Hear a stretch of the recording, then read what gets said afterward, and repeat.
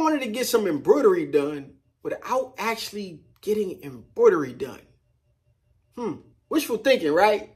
Well, in this video, I'm going to show you how to get it done. How you guys doing? My name is Stan Banks from T-Shirts Side Hustle, and I help you start t-shirt businesses from home, wherever you're at. And in this video, we're taking a look at the latest trend in DTF, faux embroidery, right after the intro.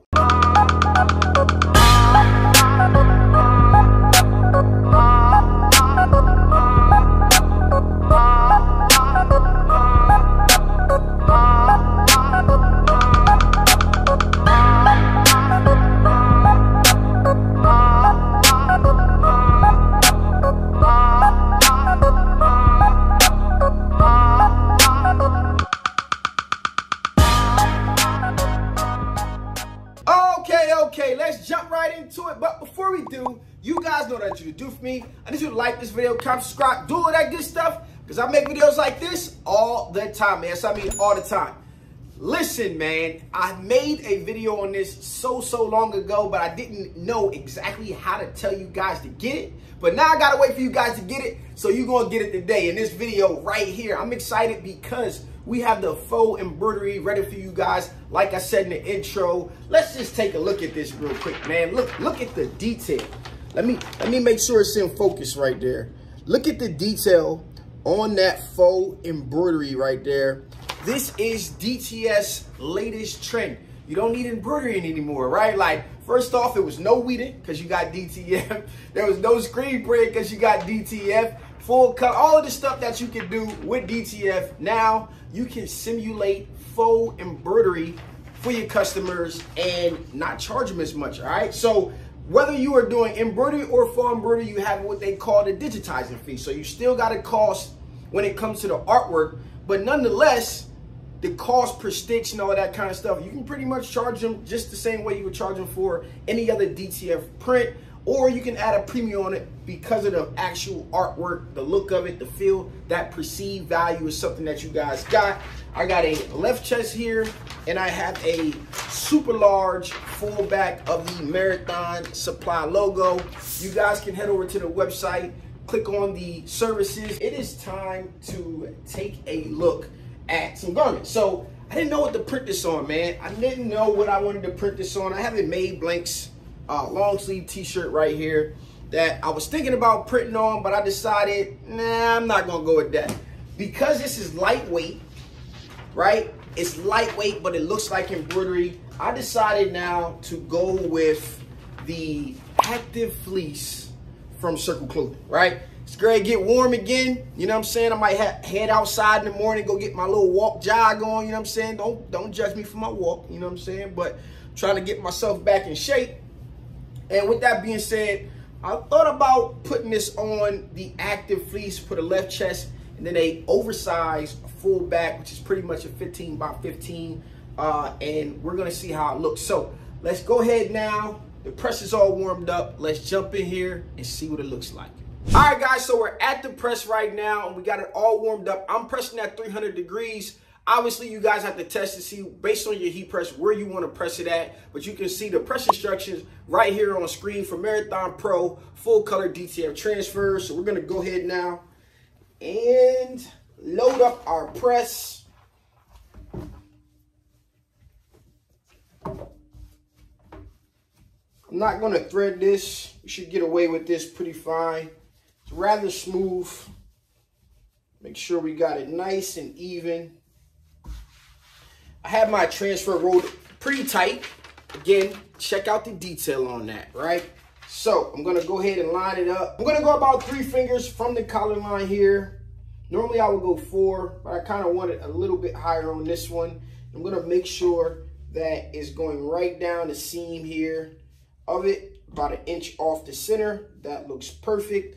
Just because I had this held and rolled up pretty tightly, I'm going to throw down some thermo tape just because it's going to roll up a little bit. When you roll something tight, you may have to do that. All right. Now we're going to go ahead and give it a press. And I actually got the time wrong. I'm going to press it for 15 seconds. There we go. Now we're going to go ahead and give it a press for 15 seconds. Nice firm pressure.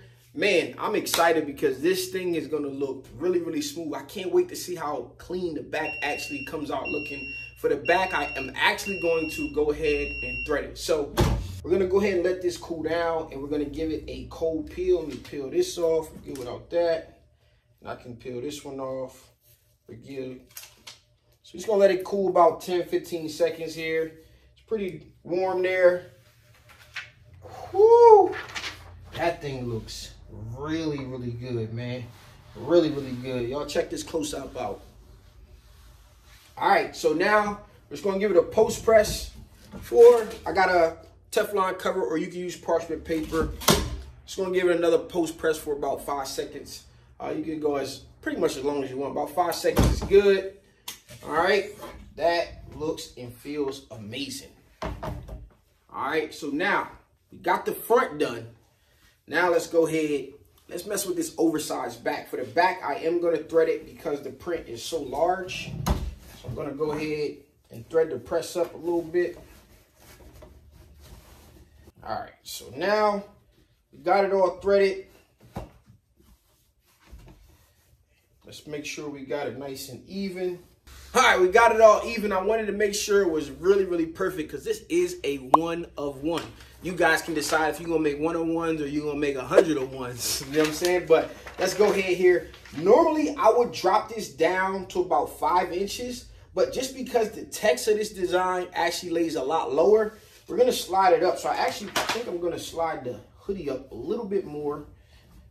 All right, just because normally when the hoodie, you wanna be about 5 inches, but I think we got some wiggle room on this here. All right, now let's go ahead and line this thing up, the bat signal. Sheesh. So that should drop to about right there.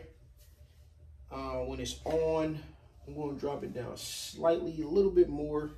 And we got the same exact press instructions as we had earlier.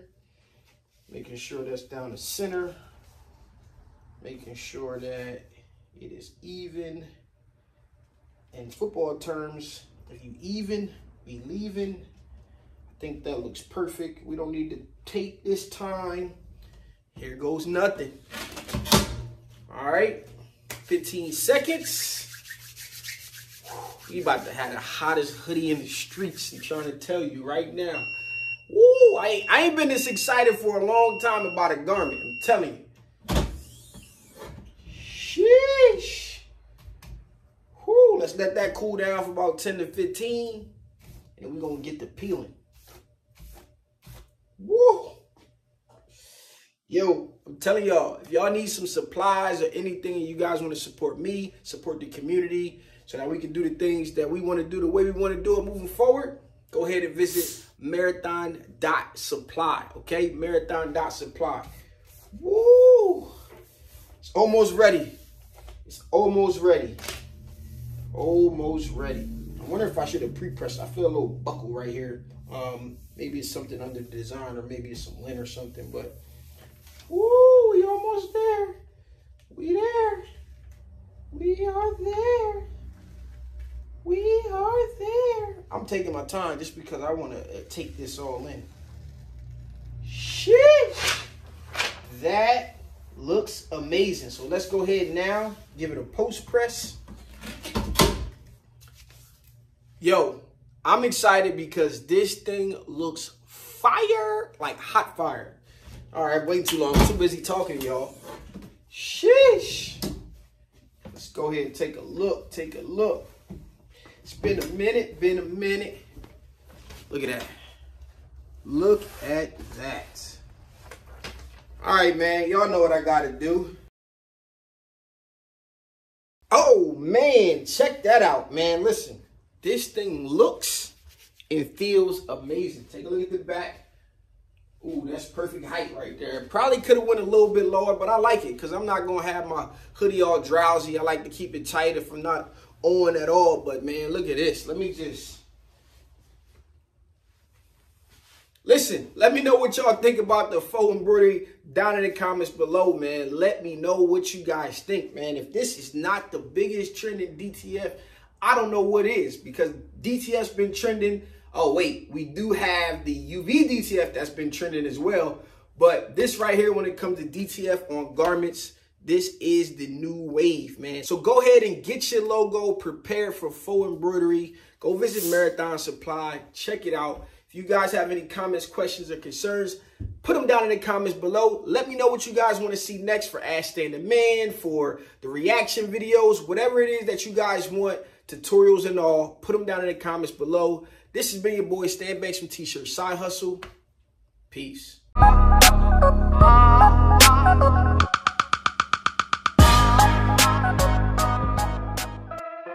The T-Shirt Side Hustle team would like to give a huge shout out to its contributing members.